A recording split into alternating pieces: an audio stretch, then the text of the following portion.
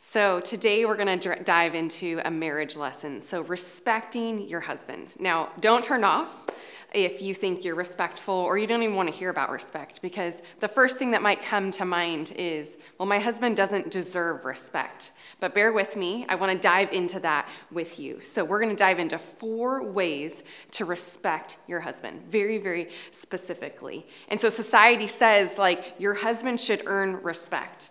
And if you're a Christian and a believer, the Bible says the opposite. Your husband doesn't just deserve respect, he needs it. It was designed in the way that God made him, that he needs your respect. So would you be willing to open your mind just for 10 minutes, the little bit of time that we have together, to see if there's ways where you could increase your ability to respect him? Because what I've found to be true is that as I respect Skylar, and I meet his needs, he then in turn desires to meet mine. And then we get in this flow of meeting each other's needs, and we've created an amazing, dynamic, intimate, and passionate marriage. So, number 1, I think the biggest thing, the overarching theme is, regardless of what your husband does, can you respect his desire to? We're going to talk about 4 things, but his desire to, the first one is work and achieve. So your husband might not be the best provider right now, but if he's working hard and going at it, can you respect his desire to achieve? So that even when he fails, even when he maybe lets you down or loses money, can you respect his desire to go at it and be at it for the family? Recently, we had a real estate investment that is just going very, very south. And we're losing money on the deal, and I hate losing money. And so it triggers this perfection in me, right? Skylar should have known. Skylar should have done this. He should have done this. And for a second, I wanted to get super pissed at him and tell him all the ways he should have done it differently. And I had to take myself back and say, okay, what's more important here? If he's going to be leading our family and investing in things and working at businesses all of his life, what can I appreciate? And I was like, you know what? I can appreciate the fact that he wanted to have an investment for us. And I can appreciate that he's the one that makes the money. So if he's going to lose money, he's the one that's going to make it up. And he doesn't like to lose money just as much as I don't. So does it do me any good to beat him down for losing money? He probably already feels bad enough. So what do I get out of beating him down for losing money? And when I check into that question, I get to feel righteous, right? I get to feel good about myself, and I get to feel better than. And I used to be addicted to those feelings, to feeling better than him, right? But that doesn't serve our marriage. That doesn't serve us coming together and creating intimacy. So can you appreciate, when you think about your husband's desire to achieve, desire to provide, right? Can you appreciate that even when it's not happening the way that you want it to? So secondly, can you appreciate his desire to provide and protect for your family? So again, this might not be something that he does perfectly, but do you even recognize the times when he does protect you, right? Do you allow him to protect you emotionally? Like, do you go to him when you're struggling? And sometimes protecting you could be the opposite of what we feel like protecting. So ladies, when you go to your husband and you're sad about something, or you bring a problem to him and he goes to solve it, I teach men that I work with not to do that. But when he goes to solve that, I want you to know that that's him leaning in to try and protect you. He's like, man, my wife is struggling with this. And when Skylar goes to solve things, it makes me feel like he's judging me sometimes, and that, like, I just need him to hear me. And I'm going to do a video on that. But for right now, like, can you see the moments where your husband tries to solve your problems, even though you don't want him to solve them in those moments sometimes, but that is a way that he's actually trying to protect you. He's leaning into you, and he sees this woman struggling. And he doesn't want that, right? He wants you to be without that problem. So he's trying to protect you and say, okay, well, this is what you need to do to get out of it, because I don't want you to be in that. So can you appreciate his desire to protect you, his desire to kind of shelter you from things? Maybe your husband doesn't share what's going on in his life. Like, he doesn't share all the struggles, but you want deeper vulnerability. But could you see that that could be a way that he's also protecting you because he doesn't want to stress you out. He doesn't want to worry you. He doesn't want to unnecessarily burden you, right? And so maybe those are things that you want to shift in your marriage. But just for a second, can you appreciate his desire to protect you? So that's the second thing. So the third thing is, can you appreciate his desire to be strong and lead? So society right now is teaching women that they should be the leaders and that men are incompetent. Like I see it all the time in kids' movies where they portray this male figure as weak and incapable and this woman as the one that's supposed to be leading. And I don't know about you ladies, but when I led my relationship prior to Skylar, I created divorce. And I just felt this undue burden on me. And I was like, man, this is not the way that God designed it to be. And I wanted to find a man that would lead.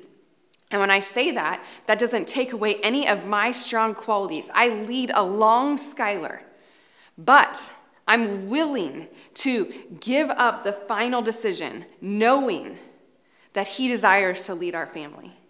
I get to say all my side, and I lead alongside him, and I do things, but when we're making a decision together, at the very end, I'm like, okay, I know you're going to do what's best for our family. Do you trust your husband with that? Do you allow him to lead and not lead perfectly again? Because this isn't perfect execution on all of these things, and then that equals you respecting him. Or that's what society would say, but I'm going to challenge that. Because are you perfect? Heck no, you're not perfect. You might think you are, right? And that's for another video. But you might think you're perfect. But when we put this perfection on our husband and that he's supposed to meet all these needs, and then you'll reward him with his respect, it deflates him. It cuts him at the balls. Like it doesn't give him this desire to achieve or to protect or to lead because it's this incapable thing. Like he's not going to be capable of doing it. It doesn't give him the wiggle room to make mistakes because mistakes are where he learns and mistakes are where he gets better and mistakes are where he grows just as you need to make mistakes, right? So can you appreciate his desire to lead? Or every time he starts to lead, do you take that from him, correct him, tell him how he's doing it wrong, and point out all the things that he made mistakes in? So again, can you respect his desire to lead perfectly, but can you respect his desire to lead? And you would know if you can respect his desire to lead when he makes mistakes. So when your husband makes mistakes, what are the words you say to him? Does he get more of your support or less of your support? Do you speak into him and tell him how you love him and how you support him? And no matter what, you'll be right next to him? Or do you tell him about all the past, like this mistake and then that one and then that one and then that one and then that one? Do you build him up like as his wife, as the one person that gets to be in his ear and pump him up to be the best man that he can be, right? Other than the Holy Spirit, like you are that person. So are you taking that role seriously? Like, can you appreciate his desire to lead? And lastly, this is a big one. Can you appreciate his desire for sexual intimacy? So God designed men with testosterone. And that testosterone gives him that desire to lead and to achieve and to conquer and to do all the things that men are great at doing, right? And of course, women have testosterone too and have those qualities, but more in men, right? More, they're built for it. Like they're built to battle. They're built to win, yes? If they haven't had their spirit cut out of them by us women sometimes that know how to demasculate them. But can you appreciate his desire for sexual intimacy? Because yes, as you enjoy the benefits of his testosterone in everyday life, that testosterone equally has this desire intimately. And so you could say, all my husband wants from me is sex, right? And it could be this negative thing.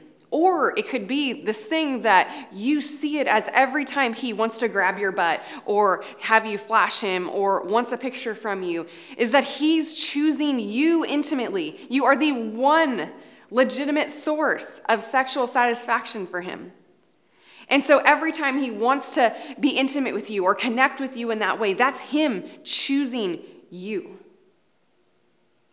But so often I hear wives say, but I just don't want to, and oh, he wants this, and oh, he wants that, and it's like this turn off that their husbands are turned on by them. And I know, ladies, that if your husband just wants sex from you and he's not connecting emotionally with you or he's not showing up for you in other ways, it's hard to hear this message. But what if the key to getting that emotional connection, that everyday connection, was you just giving all of yourself intimately? Because God designed men and women differently in that way. So women often thrive most of the time with emotional connection. That then breaks our walls down and we want to be together intimately. But for men, they feel that emotional connection sexually. After sex, they feel emotionally connected. That exact same thing. So who goes first in your relationship? If both of you guys are at a stalemate waiting for the other to go, who's going to shift? And so I challenge you that if you're watching this video, that it's you that shifts first. Like, can you give of yourself intimately and appreciate his desire and not make it wrong or bad or dirty or whatever you do with it, right? Like he shouldn't have it that way. Like this God-given testosterone desire sexually.